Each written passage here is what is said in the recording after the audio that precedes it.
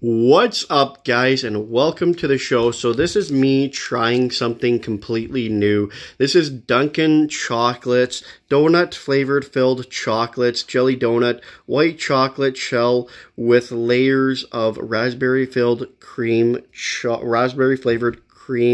and jelly filling. Now, I don't have a Dunkin' Donuts where I live. Unless I go to America, I don't really get to try anything Dunkin'. I've had their coffee, and I am a big fan of it, but I haven't tried these ever before. Okay. So, out of package, this is what they look like. Kind of surprised at that. There's just like literally what it says it would be. Just a white chocolate thing here. Let me flip.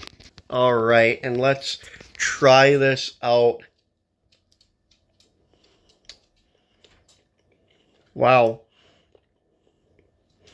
So what I taste is, I taste a really strong raspberry. One sec. Sorry about that, I had to make an adjustment, but I really taste more raspberry than anything. Like, the raspberry overpowers the white chocolate and everything else, so.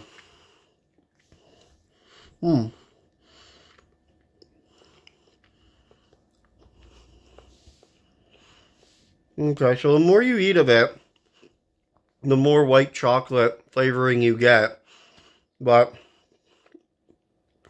it's a really, when you first bite it, I get more of a raspberry, very overpowering, like, very overpowering, really strong first bite of raspberry. Like, it's a really powerful. Second bite, you taste a little bit more of the white chocolate. Third bite and the rest, you get a good combination of both the white chocolate and raspberry. Would I get these again? I would, actually, because I wouldn't eat them all the time. I'd probably get them like every once in a while here and there. Yeah, there's nothing on the package other than that. So, I mean, like I said, on a scale of like 1 to 10, 0 to 10, 0 being terrible and complete shit, 10 being completely amazing, I'd probably go for like a 6.5 because they were really good. For some reason, I thought they would be a little bit better. They're very, like, they're about a medium.